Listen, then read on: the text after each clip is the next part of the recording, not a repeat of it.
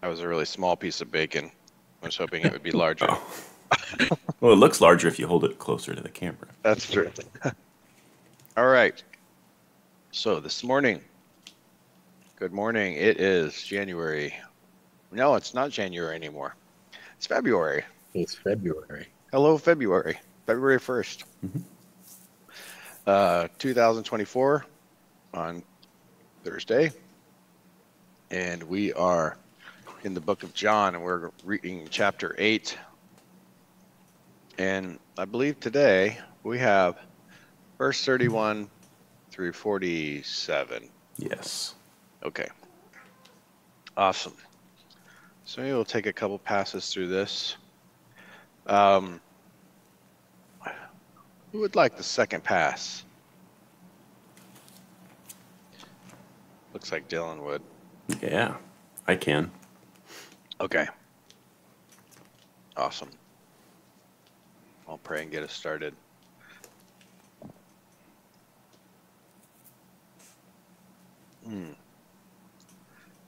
Lord God Almighty, thank you for our rest. Thank you for this time in the Gospel of John, where we can read about you, Jesus, and learn more about you, who you are, and whose we are. Lord, soften our hearts to your word this morning. We want to learn from you. We want to know you better. And learn to follow you. Thank you, God. In Jesus' name, amen. Amen. Okay. Yesterday, there was a dispute over who Jesus is. And Jesus talks about he is from the Father. He is from above, not of this world. And Jesus has authority to judge. He is trustworthy because he comes from the Father and he only speaks what the Father tells him to say. And then at the end, he tells them that when they have lifted him up, then they will know that he is who he says he is. And that was where we left off yesterday. So verse 31, to the Jews who had believed in him, Jesus said, if you hold to my teaching, you are really my disciples. And then you will know the truth, and the truth will set you free. They answered him, we are Abraham's descendants and have never been slaves of anyone. How can you say that we shall be set free? And Jesus replied, very truly, I tell you, everyone who sins is a slave to sin. Now a slave has no permanent place in the family, but a son belongs to it forever. So if the Son sets you free, you will be free indeed. I know that you are Abraham's descendants, yet you're looking for a way to kill me because you have no room for my word. I'm telling you what I've seen in the Father's presence, and you are doing what you have heard from your father. And Abraham is our father, they answered. Well, if you are Abraham's children, Jesus said, then you would do what Abraham did. As it is, you are looking for a way to kill me, a man who has told you the truth that I heard from God. Abraham did not do such things, and you are doing the works of your own father. We are not illegitimate children, they protested. The only father we have is God himself. And Jesus said to them, if God were your father, you would love me, for I have come here from God. I have not come on my own way. I've not come on my own. God sent me. Why is my language not clear to you? Because you are unable to hear what I say. You belong to your father, the devil, and you want to carry out your father's desires. He was a murderer from the beginning, not holding to the truth, for there is no truth in him. And when he lies, he speaks his native language, for he is a liar and the father of lies. Yet because I tell the truth, you do not believe in me.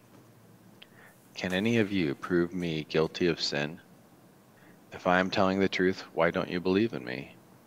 Whoever belongs to God hears what God says, and the reason you do not hear is that you do not belong to God.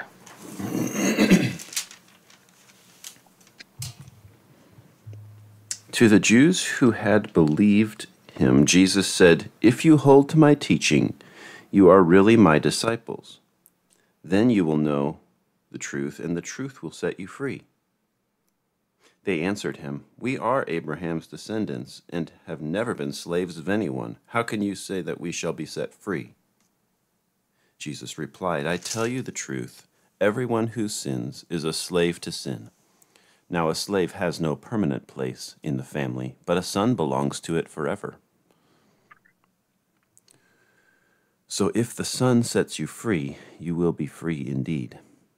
I know you are Abraham's descendants, yet you are ready to kill me because you have no room for my word. I am telling you what I have seen in the Father's presence, and you do what you have heard from your father." "Abraham is our father," they answered. "If you were Abraham's children," said Jesus, "then you would do the things Abraham did. As it is, you are determined to kill me, a man who has told you the truth that I heard from God. Abraham did not do such things. You are doing the things your own father does."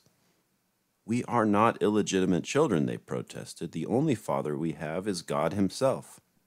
Jesus said to them, "If God were your father, you would love me, for I came from God, and now am here.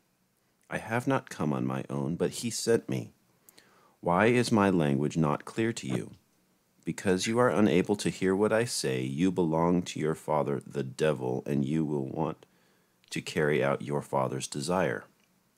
He was a murderer from the beginning, not holding to the truth, for there is no truth in him. When he lies, he speaks his native language, for he is a liar and the father of lies. Yet because I tell you the truth, you do not believe me. Can any of you prove me guilty of sin? If I am telling the truth, why don't you believe me? He who belongs to God hears what God says. The reason you do not hear is that you do not belong to God." Okay. Hard words from Jesus. Things got spicy.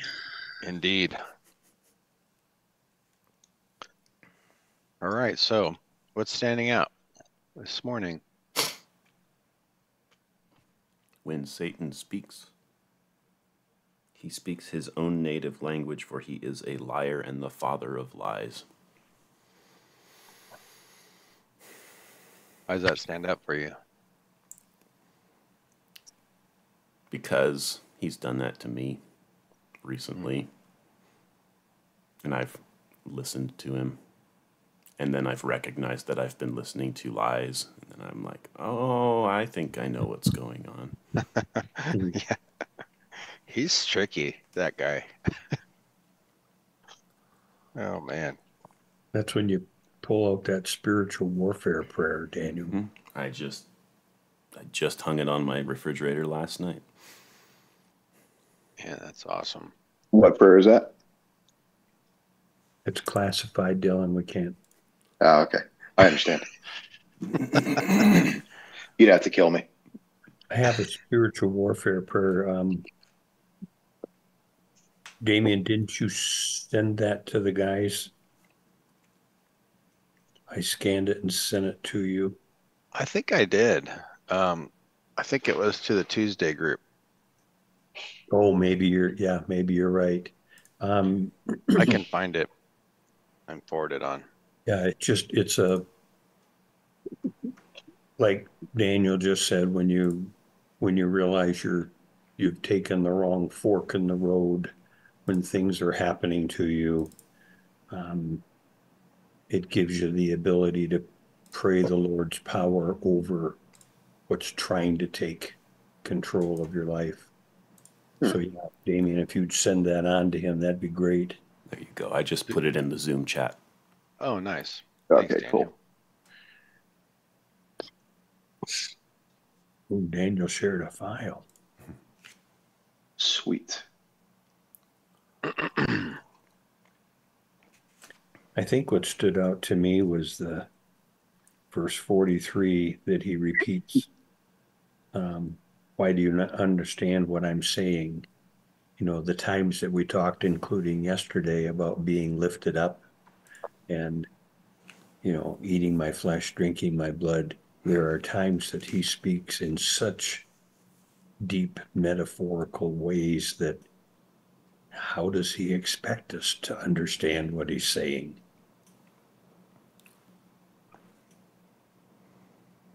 Huh. You know, and even back when I was not a believer, this book didn't mean anything to me. The words of Jesus didn't mean anything to me.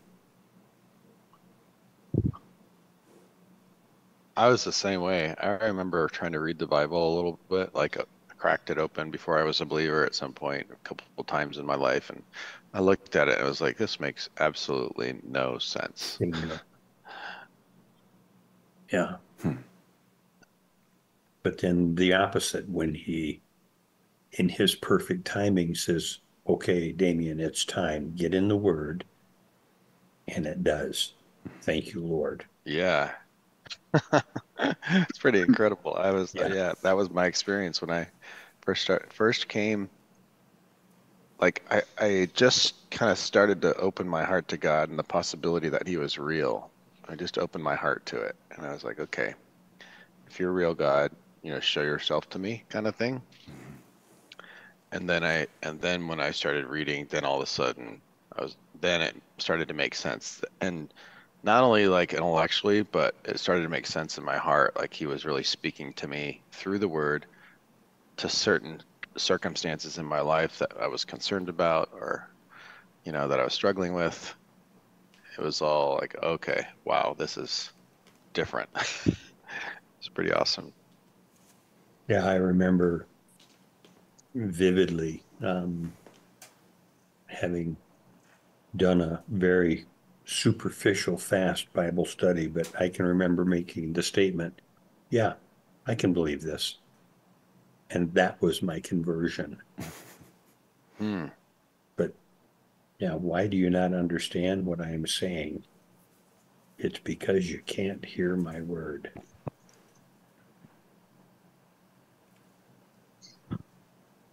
Isn't that interesting? He is the word. So if you don't accept him, you're not going to accept what he's saying, I guess.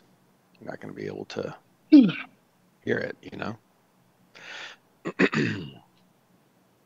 Dylan, did you see that prayer? I did. I haven't read it yet, Okay. but I saved it. Thank you, Daniel. All right, so Yeah, what else is... Go ahead, sorry. What was standing out to me is the slave to sin, because you could talk about that forever. What that means. Like, think about the original sin, the sin of the flesh. The devil being the king of this world. As human beings, we're predisposed to sin, but we don't recognize it as sin most of the time.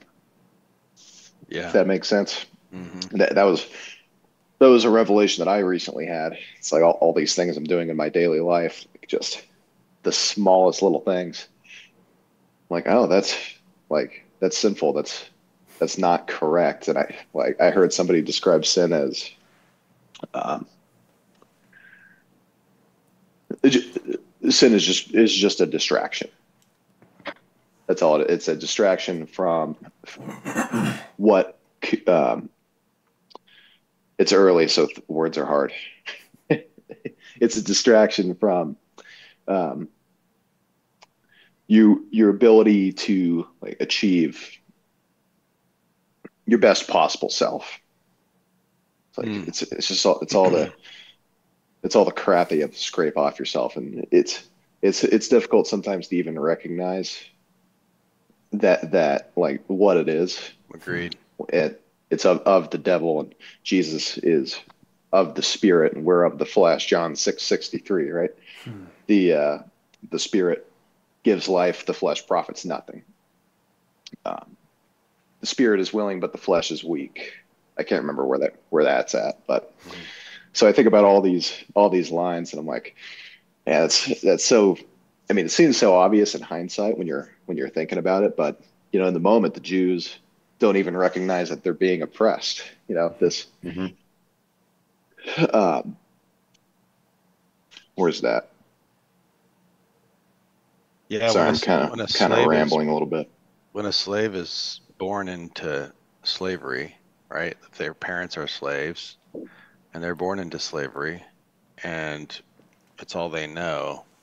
It's almost like they don't realize that there is something wrong. It's just normal.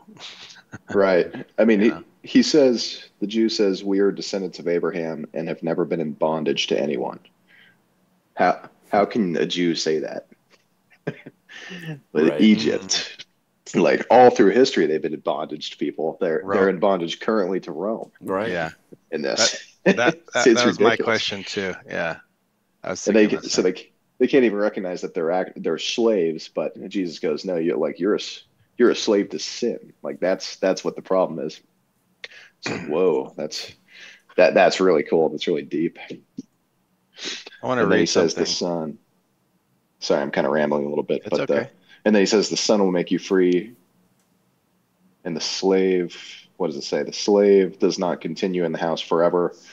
And in my notes, it's saying it's a callback to Ishmael and Jacob. Right? Is that his name? Right? Ishmael. Ishmael. Yeah. Yes. Ishmael. It's this. Yeah, the son of Hagar, the housemaid. So I don't know if they actually call her a slave, but And Isaac was the other son, not Jacob. and oh, sorry, yeah, Yeah, it's Isaac. Jacob was next after, yeah, Yes. Isaac. So Isaac is a legitimate, lawful son and continues the proper Abrahamic lineage, and Ishmael is cast out. Which is kind of cruel. It's like you don't want to, it's not Ishmael's fault that he was born the way that he was, but that's Right. Old Testament. But at the same time, God did meet with Hagar and say, your descendants, your son Ishmael, will be the father of a great nation of his own. Mhm. Not that I'll do anything with him, but yeah, he'll build himself up to be huge. And sure enough, he has. With Islam, right? Islam considers Yeah. Ishmael there. Yeah. That's kind of where it splits. Right. Yeah, it's interesting. We talk about being slaves. Jesus talking about being slaves to sin here, and Paul has a great, in his letter to the Romans, he's got a great kind of perspective on that. And I was just going to read that quickly. This is Romans chapter 6. It says, "What should we say then?" And I won't read the whole chapter, but just through verse 7. "What should we say then? Should we continue to sin so that God's kindness will increase? That's unthinkable. As far as sin is concerned, we have died. We have died. So how can we still live under sin's influence? Don't you know that all of us who were baptized into Christ Jesus were baptized into his death? And when we were baptized into his death, we were placed into the tomb with him. As Christ was brought back from death to life by the glorious power of the Father, so we too should live a new kind of life. If we've become united with him in a death like this, certainly we also will be united with him when we come back to life as he did. We know that the person we used to be was crucified with him to put an end to sin in our bodies. Because of this, we are no longer slaves to sin. The person who has died has been freed from sin." So Paul, I guess, expounds on the concept that Jesus is talking about. Christ put to death the sin in us on the cross and in the tomb. And we were, our bodies, our spiritual bodies were risen with him, I suppose, when he rose from the dead. And so now we are no longer slaves, but we have a choice. We can make a choice. We can choose something other than sin now. Can choose God. We're free. Free to choose.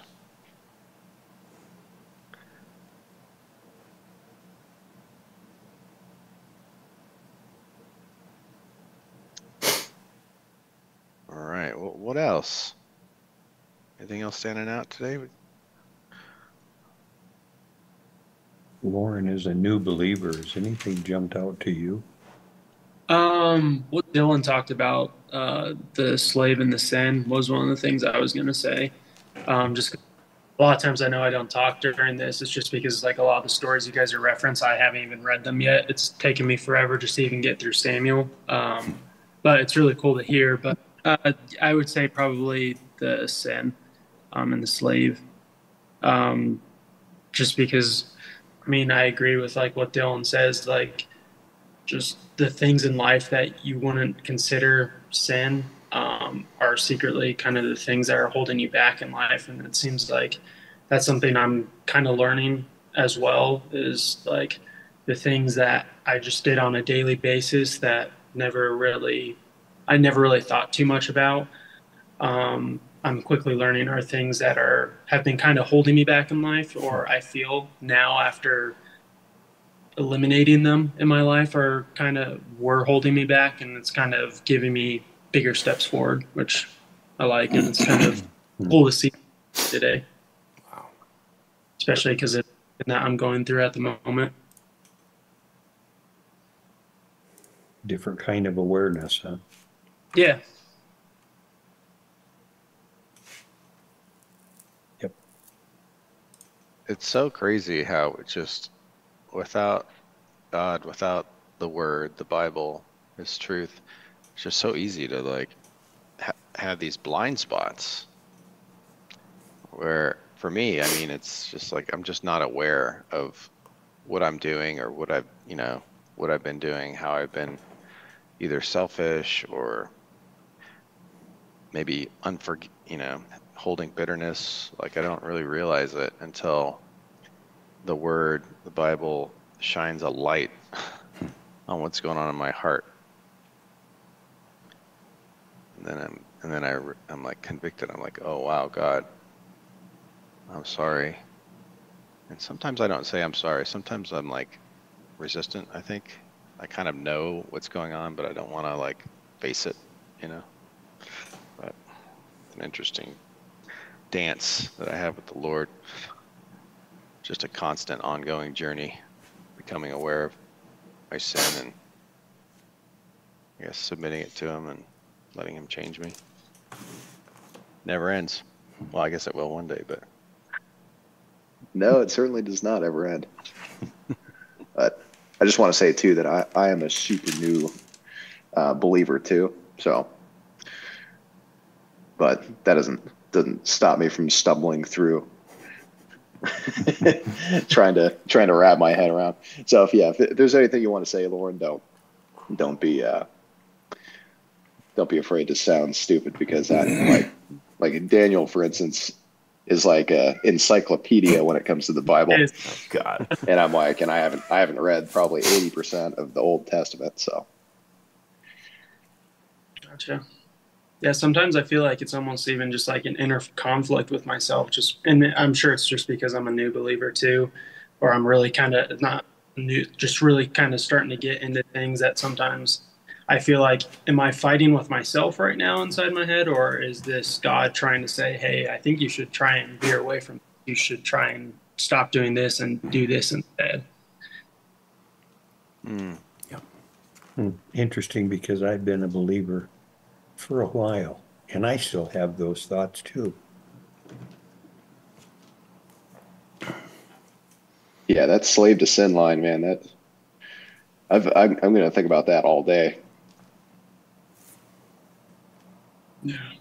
Yes, I mean, I already alluded to it, but it's just like it's just the water that we swim in the world is sin. It's so difficult to, you know. To not breathe There's a in. reason why. Yeah, exactly. Yeah, Well, Dylan, that's why God says, put on the wetsuit of God. If you're going to swim in the water, use the protection, the armor.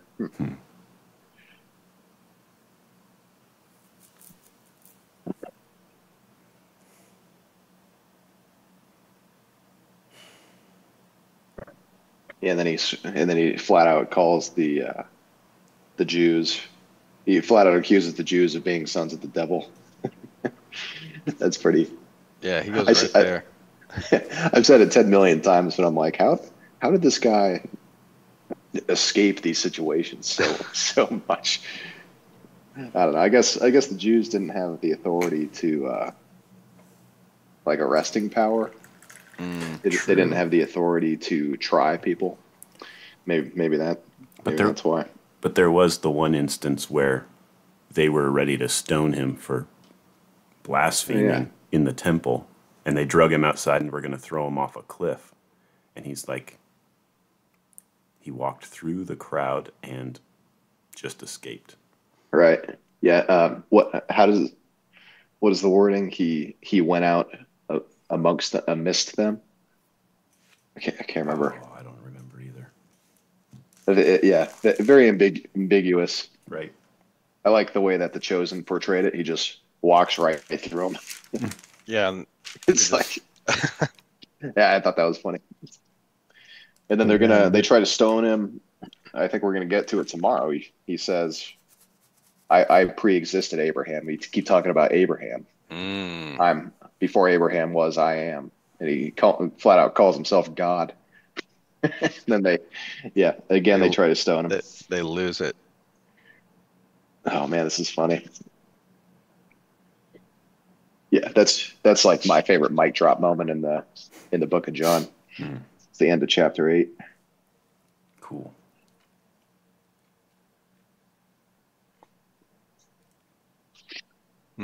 Cool. Awesome. And yeah, I just read the last verse of that section.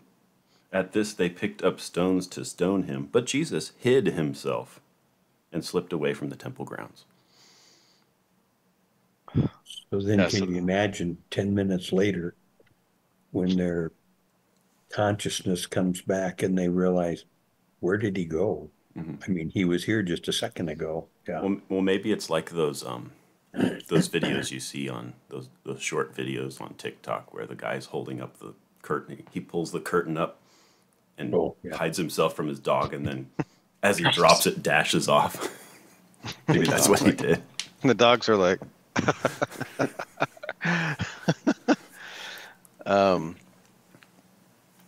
was I gonna say? Oh, the other thing that's kind of interesting about all this is we got to remember, a couple days back or yesterday and the day before, kind of this is all actually part of the same scene. They're on the temple grounds, and they're actually in the treasury of the temple when all this is happening. And so there are these boxes, these like giving boxes with these huge trumpets, like these big like opening trumpet things that you can throw money into, and there's different boxes, different things for different things you can give to at the temple. And so they're in this part of the temple that's like a kind of a big open area. It's like 200 feet by 200 feet. But it's the treasury of the temple while all this is happening, including the woman that's brought and caught in adultery. So that's kind of the context of all of this that we're reading right now. It's interesting. But all right, guys. Well, we should wrap up today. Yep. I'll go ahead and pray us out, and then we'll go into our day and see what God has to say to us during our waking hours. Lord, Thank you for this time. Thank you for these words. The amazing reality that we are no longer slaves to sin. Even the revelation, Lord, that we were slaves to sin. Didn't even realize that. And thank you for making us aware and bringing us into the light and putting us on this journey where you change us. On a daily basis, you're changing us more and more like you, God, and teaching us what it means to truly love you and love others and receive your love. So we submit to that today. Thank you for this truth, and help us to live in it, walk in it, embrace it, and embrace you. In Jesus' name, amen. Amen. All right, gents. All right. You guys. Have a good See you morning. later. Have a good rest of See your ya. day.